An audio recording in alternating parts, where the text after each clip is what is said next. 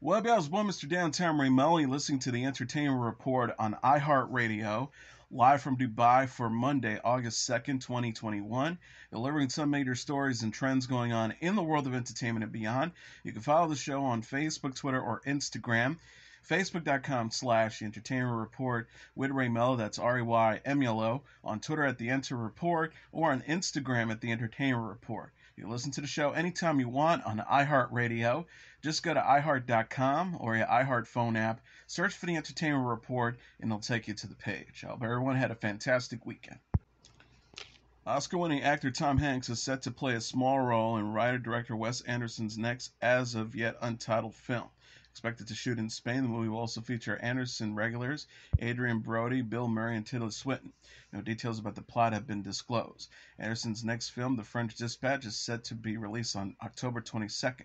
Co-stars Brody, Murray, Swinton, Frances McDormand, Timothy Chalamet, Elizabeth Moss, Willem Dafoe, and Jeffrey Wright. Anderson's other works also include Isle of Dogs, The Grand Budapest Hotel, The Jeremy Limited, The Royal Tenenbaums, and Rushmore. Apollo 13, Forrest Gump, Philadelphia, and Sleepless in Seattle actor Hanks starred in last year's News of the World and Greyhound. He will soon be seen in Finch on Apple TV+.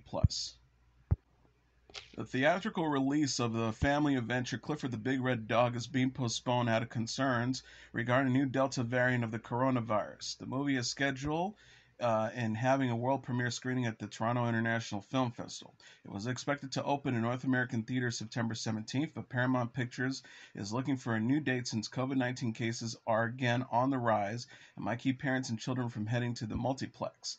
The live-action and animation hybrid adaptation from Norman Bridwell's children's book stars Darby Camp, Jack Whitehall, John Cleese, Rosie Perez, Siobhan Fallon Hogan, and Tony Hale. David Alan Grier lends his voice to the titular 25-foot tall pup. Most U.S. and Canadian cinemas closed temporarily, then reopened with strict safety measures in place in recent months. But attendance at screenings have not yet returned to the pre-pandemic levels. Many studios, such as Disney and Warner Brothers, have opted to release their films on both streaming platforms and in theaters to give them the widest audience possible. Evil icon Bruce Campbell has joined the season 4 cast of the sitcom AP Bio. The show's Twitter feed said Friday, along with the link to a report on the casting news, High Class Meet the First Mr. Griffin. Campbell will play John Griffin, who tries to reunite with his estranged son, the high school set workplace comedy's main character, Jack Griffin, played by Glenn Howerton. Peacock picked up the series for seasons 3 and 4 after NBC canceled it. The show includes Patton Oswalt, Mary Shawn, Lyric Lewis, Jean Villepieux, and Paula Pell. In addition to the Evil Dead film franchise, Campbell has starred in the TV shows Ash vs. Evil Dead, Fargo, and Lodge 49. Hulu has renewed Love Victor starring Michael Cimino in the title role for a third season. The official Twitter account for the show said on Friday, alongside a video featuring key moments from the series, "You didn't think we'd leave you hanging, did you?" Hashtag Love Victor is returning for Season 3. The renewal comes after Love Victor Season 2 premiered on Hulu in June. Love Victor is a spin-off of the film Love, Simon and follows new character Victor Salazar, played by Cimino, who hails from a Puerto Rican and Colombian-American family and comes out gay.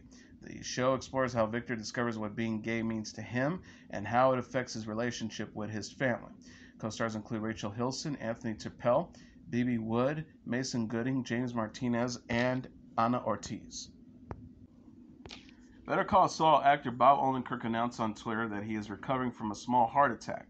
The 58-year-old actor collapsed earlier this week on the show's New Mexico set. Odenkirk tweeted Friday, "Hi, it's Bob. Thank you to my family and friends who have surrounded me this week and for the outpouring of love from everyone who expressed concern and care for me.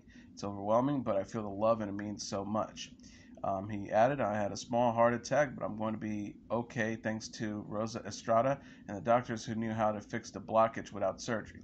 Also, AMC and Sony's support and help throughout this has been next level. I'm going to take a beat to recover, but I'll be back soon." Better Call Saul is now shooting its sixth and final season and is a prequel to the series AMC's Breaking Bad. In addition to those two shows, Odenkirk is known for his roles in Nobody, Nebraska, and Mr. Show. MTV turned 40 on Sunday. To celebrate the milestone, a large-scale moon person inspired by a 2021 special edition moon person designed by American artist Kanye West was unveiled at the Kennedy Space Center Visitors Complex in Florida. News release said, since MTV first launched at 12:01 a.m. on August 1st, 1981, and debuted the footage of NASA's Apollo 11 mission, the moon person has symbolized the brand's spirit of adventure and foray into new worlds.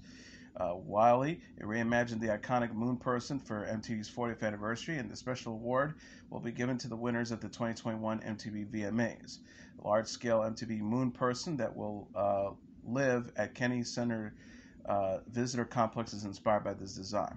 Wiley is the first African-American artist to paint an official portrait of a U.S. president, former President Barack Obama. MTV started out as a channel that showed round-the-clock music videos with blocks hosted by video jockeys or VJs. The channel later morphed into destinations for reality series, game shows, and scripted young adult dramas. It also handed out annual music, films, and TV awards in televised broadcasts previously known as The Moon Man, now known as The Moon Person. Several former MTV VJs, including Mark Goodman, Nina Blackwood, and Alan Hunter, host programs on Sirius XM's 80s Palm Music channel. Another MTV alum, Kennedy, is now Fox Business Fox News personality. Kanye West is planning a second listening party for his new album Donda in Atlanta on Thursday night. Live Nation said Friday the event is once again to take place at the Mercedes-Benz Stadium. Tickets will cost between $30 and $75 and will be available for purchase starting Monday at Ticketmasters. West unveiled his 10th studio album last week and stayed at the stadium. Rapper DaBaby was dropped from Sunday's lineup for the Lollapalooza Music Festival in Chicago. The event's Twitter feed said Lollapalooza was founded on diversity, inclusivity, respect, and love. With that in mind, DaBaby will no longer be performing at Grant Park tonight. Young Thug will now perform at 9 p.m. on the Bud Light Seltzer stage, and G. Hebro will perform at 4 p.m. on the T-Mobile stage. DaBaby has been under attack online detractors all week for remarks he made about HIV/AIDS and the LGBTQ plus people about his recent Rolling Loud performance. He responded to the backlash on Twitter last Tuesday. He says, anybody who has ever been affected by AIDS, HIV, you have got the right to be upset. What I said was insensitive, even though I have no intentions on offending anybody. So my apologies, but the LGBT community, I ain't tripping on y'all. Do you? Y'all business is y'all business. He was still dropped as a brand ambassador for Boohoo Man Clothing, and he was cut from the bill of a benefit concert for the Working Families Party. Miley Cyrus, Foo Fighters, Post Malone, Tyler the Creator, DaBaby, Megan Thee Stallion, Journey were among the stars that performed at Lollapalooza over the weekend, and it was live streamed on Hulu. Singer-songwriter Alicia Keys is celebrating the 11th anniversary of her wedding to hip-hop star Swizz Beatz. Keys wrote in an Instagram post Saturday alongside a photo of her and Beatz, who's 42, soulmates, deeper than soulmates, twin flames, and existential earthquake. My soul mirrors, all these are good, but still not strong enough to describe our precious, precious love. Happy anniversary, my love. It's just getting better. I celebrate, honor, and deeply respect us. Here's to many, many, many, many more. Keys later posted videos of highlights from their relationship, showing them laughing, dancing, drinking wine, swimming, cuddling on the couch, and kayaking. She wrote in the post, anniversary vibes, real love zone. The couple tied the knot in 2010 and have two sons, 11-year-old Egypt and 6-year-old Genesis. Lay rapper Pop Smoke's Faith is the #1 album in the United States this weekend. Coming in #2 on the Billboard 200 charts dated Saturday is John Mayer's Sob Rock, followed by Olivia Rodrigo's Sour at #3, Doja Cat's Planet Her at #4, and Morgan Wallen's Dangerous, the double album at #5. Rounding up the top tier are Lil Baby and Lil Durk's The Voice of the Heroes at #6, Polo G's Hall of Fame at #7, Dua Lipa's Future Nostalgia at #8, Pop Smoke's Shoot for the Stars, Aim for the Moon at #9, and Bull Durham's Burnham's Inside the Songs at #10. Pop Smoke, whose real name was Bashar Barak Jackson, was shot and killed during a home invasion in February 2020. He would have been 22 on July 20th, 2021. And finally, the Dwayne Johnson Emily Blunt adventure Jungle Cruise is the #1 movie in North America, earning $34 million in receipts, Box Office Mojo announced on Sunday. Coming in #2 is The Green Knight with $6.8 million, followed by Old at #3 with $6.7 million, Black Widow at #4 with $6.5 million, and Stillwater #5 with $5.1 million. Rounding up the top tier are Space Jam and New Legacy at #6 with $4.3 million, Snake Eyes at #7 with $4 million, F9 at #8 with $2.7 million, Escape Room Tournament of Champions at #9 with $2.2 million, and The Boss Baby Family Business #10 with $1.3 million. Many of the films, including Jungle Cruise, are also available on streaming and pay-per-view platforms as a means to reach as many viewers as possible during the coronavirus pandemic.